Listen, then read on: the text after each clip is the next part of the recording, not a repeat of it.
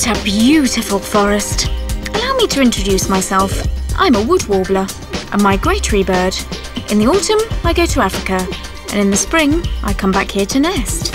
Ah, the great forests. The hills covered by old oaks, the forests of huge beeches, the undergrowth, the ground covered with a hummus of dead leaves. I'm very particular about my habitat. I've tried pine forests, but it definitely wasn't for me. And that's the problem with the temperatures going up.